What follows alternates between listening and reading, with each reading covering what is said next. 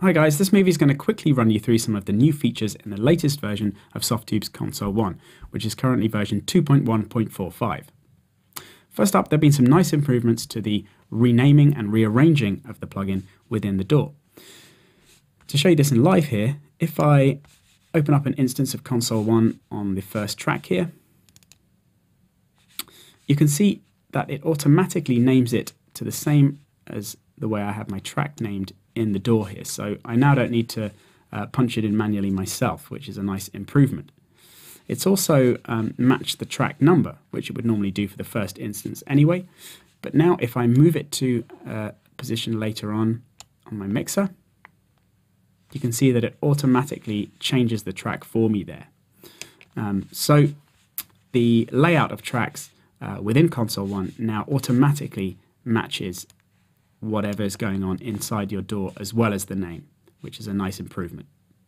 In DAWs that don't have the automatic rearranging facility, there's a nice quick workaround.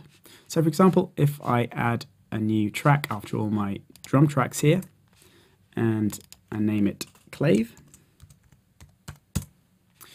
when I insert Console 1 onto that track, what happens is it renames it Clave for me automatically, but it doesn't position it in the same place as on the Logic Pro mixer. As you can see, if I open up Console 1 here, just enlarge that so you can see it. So yeah, it's placed it at the end of all of my tracks here.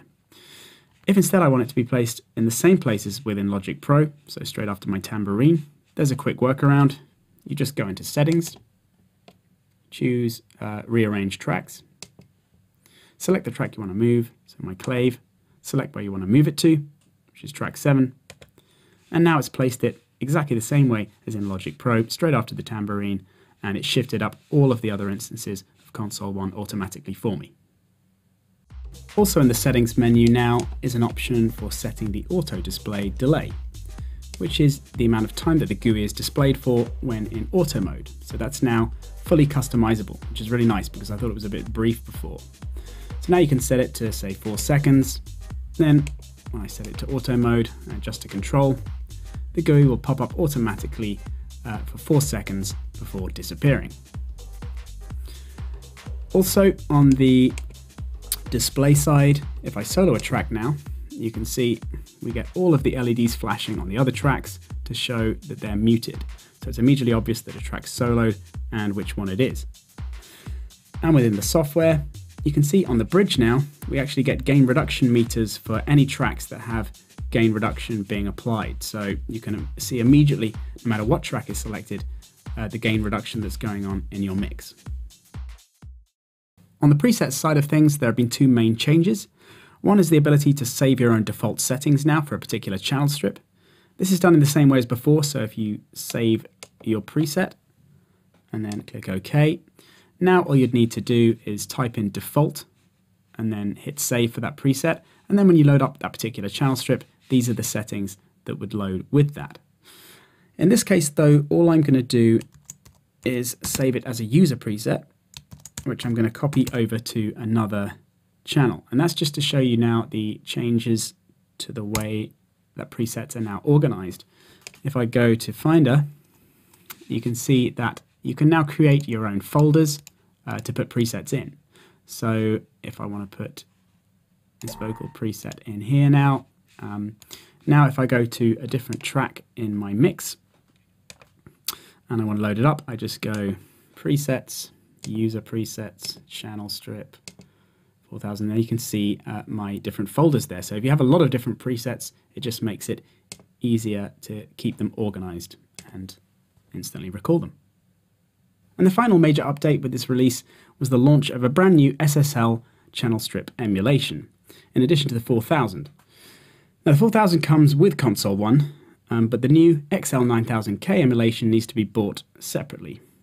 Once you've done that, you can load it up by going to Factory Channel Strip, 9000K. I'll just load up the default settings. I haven't had a chance to listen to it yet, but it's alleged to have a much smoother sound than the 4000, and so is more suited to styles like R&B, hip-hop, and even going as far as classical. On the control side of things, the EQ section is more or less the same as on the 4000, but the shape and compressor sections are slightly different. The shape section is now, rather than being a shaper and a gate, is now just a more comprehensive gate, which has a hold and range control.